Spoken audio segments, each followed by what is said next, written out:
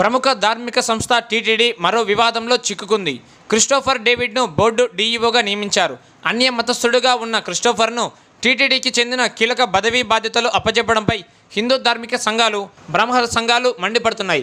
తిరుమల పవిత్రతను అపవిత్రం చేసేందుకు కోసమే 7 కొండలను 2 కొండలుగా చేయడం కోసమే ధర్మారెడ్డిని డీఈఓగా ముఖ్యమంత్రి జగన్ నియామకం చేశారని అంటున్నారు.